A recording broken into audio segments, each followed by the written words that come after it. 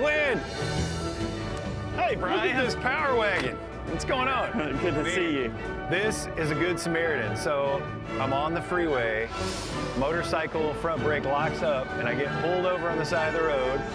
Glenn comes over, hey man, you need help? Oh my God, Brian Fuller, what are you doing? I go, hey, let's hang out later. Right now, can you just help me with my brake? Do you have an Allen wrench? It got me off the road. Thank you. That was so nice of you to pull over. Look at this power wagon. We brought our 1950 Dodge Power Wagon. For the most part, the exterior of the truck is the way it looked back in the day. One of the few things that I changed was to the wheel and tire combination.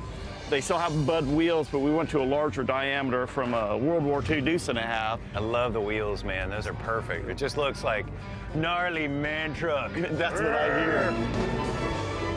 Other than it's like really clean and nice, you know, other than that. We need to dirty this thing up a little bit. I've heard that before. Need to get it out in the mud. Yeah.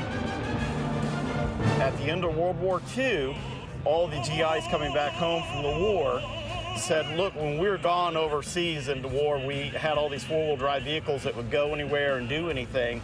So they had a lot of requests when they came home that, hey, we want a full utilitarian type vehicle. Dodge took their pickup truck cab, put it on their World War II running gear, their chassis, and came up with the name Dodge Power Wagon. So it still has the factory winch, and I did put a large manly type hook and chain on to make it look more God, tough. Look at it. Oh, it's a PTO. It's a PTO. PTO Original power takeoff. Those of you who aren't in tractor land, this is a guy who helps people on the side of the road. And you know, you may need to pull somebody out of a ditch. You never know. All right. Okay, that's good. Good. You better have your parking brake on, because, yeah.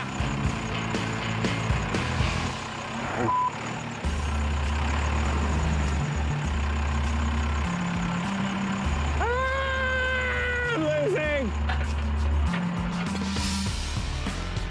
I can't believe it, Mike. Oh, I like it.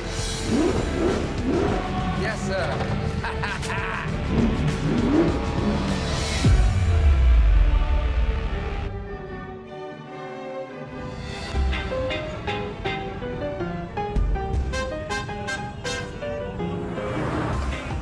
I had the pleasure to meet Demetrio Montalvo at a previous Caffeine and Octane event.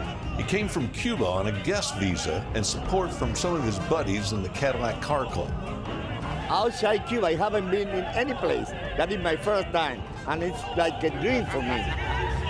Oh my God, this is wonderful. They made me crazy. His goal while in the States is to source everyday parts not readily available in Cuba. Those parts keep his taxi cab running and his family fed. This visit, he's in dire need of a simple steering rod.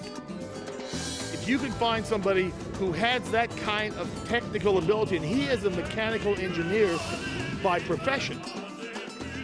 We don't have place where you can go and buy parts for your car. So you have to create. To see what this guy can do with nothing is a lost art or is a dying art in this country.